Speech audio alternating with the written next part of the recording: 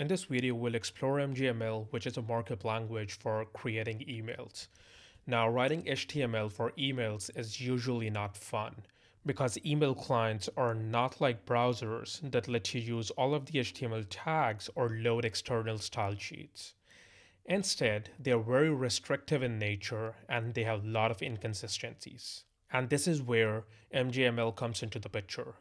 MJML is a markup language that lets you write a custom markup which looks like HTML and then compiles it down to HTML that email clients can understand.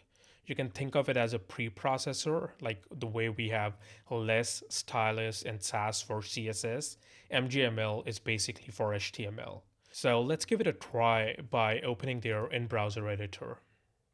What you see on the left is the MJML markup that they can understand, they can compile. And out here on the right is the compiled HTML, which looks like this. So in this video, I'll show you how you can make use of MJML along with the AdonisJS template engine Edge to design your email templates. All right, so let's get started by creating a new Adonis project and then also install the mail package.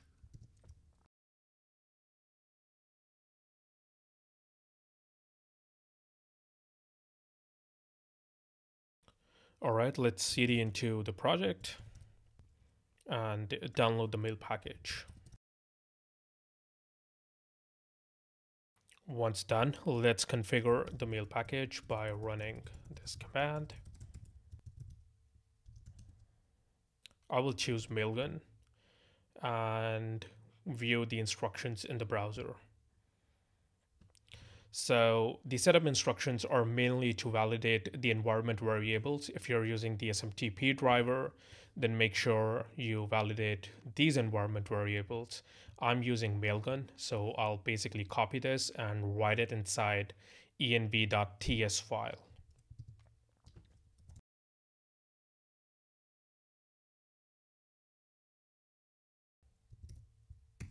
Now the next step is to create a mailer so that we can basically test our workflow. I'll say node ace make mailer and we can call it verify email.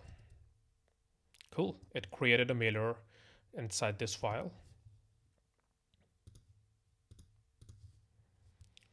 And this is where we can basically start writing our code.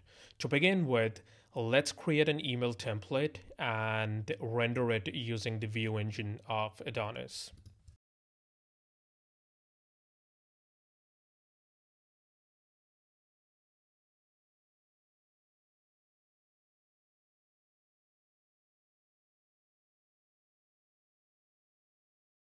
Begin by writing just HTML inside it. So we can say an h1 hello and a p click here to verify your email address.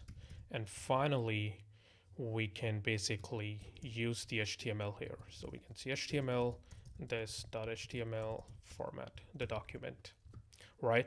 So what we are basically doing is here we are rendering a view, and inside the prepare method, we are telling the message to use the HTML, which is the output of this view.render method, as the body of the email. Now to give it a try, we can start the REPL session. So we can say nowadays REPL, and we have a helper method called load mailers that will basically load all the mailers to the REPL context. So we can say load mailers, and here it says you can access them using the mailers object. So we can say mailers dot verify email. It is a class, so we need to instantiate it and hold it to a variable. And now we can say email.html. For sure, we do see our rendered HTML over here. Now our next step is to basically make use of MJML and not write vanilla HTML ourselves. So let's go to the documentation and go to installation. Over here we can see it's an npm package, so it's going to be really simple to use it with a Node app. So let's copy this and kill our REPL session, install the package, Okay, that's done. Now, if we go to do a usage guide, we can see over here that they have a command line interface that we can use in order to basically compile the MJML files into HTML files. Over here, we can see the command, that's the command line binary name. Then we have the input template that we want to compile, and then we give the output path where we want to write the compiled output. Now, pre-processing these templates has one downside, and that is we cannot use edge markup inside these templates. Now, let me actually show it to you what I mean.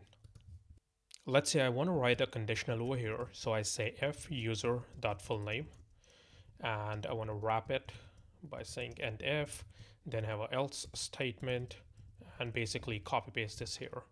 So if the user has a full name, we greet them by saying user.fullname. If they don't have a full name, then we basically say hello. Now these if blocks are edge markup that MJML has no idea about. And what it does, it basically strips them off. So if we view the HTML, we scroll to the bottom. Over here, you can see we do have our like hello and these curly braces, but our @if tags are missing.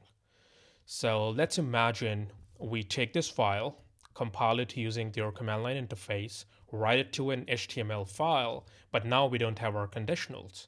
That means we cannot pass the runtime data to this file to make it behave properly. And that's why pre-compiling is not an option if you want to couple it with Edge. But what we can do instead is we can actually use their Node.js API and first process the template using Edge and then give that output to MJML. So let's give it a try. What we are going to do is very first, we're going to copy this and paste it inside our verify email template here. The next step is we have to pass in a user. So we can say user full name is my name. All right. And let's start our REPL again. Load all the mailers, instantiate this one. And now we can say email.html. And you can see here, Edge basically computes this template at runtime using the data that we have passed and return us the same MJML markup back. And now we can give this markup to MJML module because we don't have any runtime data anymore and get the compiled HTML output from it. So let's import the module. We'll say MJML and wrap our code inside it, MJML, and use the .html property. So let's format the document. All right. And now give it a try again. We need to restart our REPL session. Let's quickly create an instance. And now we can say email.html. And we have the final HTML that we want to send as an email. So let's go back to the code and see what exactly we have done. So what we do is we start with this template that has the Edge syntax to basically work with the runtime data, and then we have the MJML markup. We want to compute the runtime data and only keep the nodes which satisfy the conditions that our template is using, and then also compile this markup to HTML. So what we do is first we basically compute our template against the runtime data and then we give it to MJML. So we basically like reverse the process. Instead of pre-compiling using MJML, we do post-compiling at a runtime within our node code. So let's try this process with a real template. Now I'll go to their main website, grab one of the templates from here.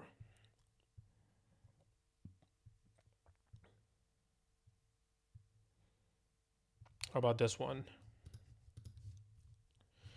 Let's copy it and paste it to our verify email template. And as we can see, they are using 3 dynamic references to the first name, referral code, and the company name. So number one, I want to convert them to the camel case like this and like this. Now go back to our mailer and basically pass this data from here.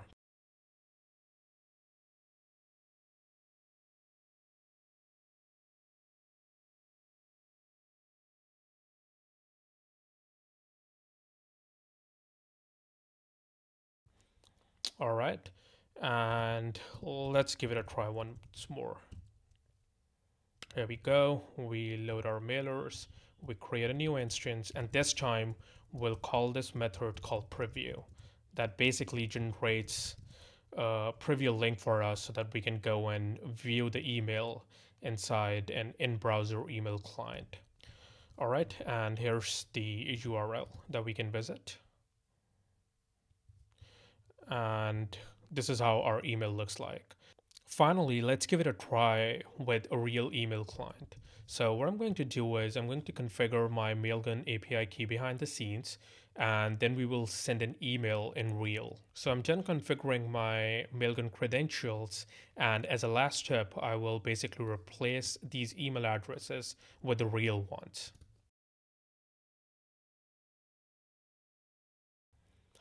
And finally, let's kill our REPL session, restart it, and load all the mailers, create a new email instance.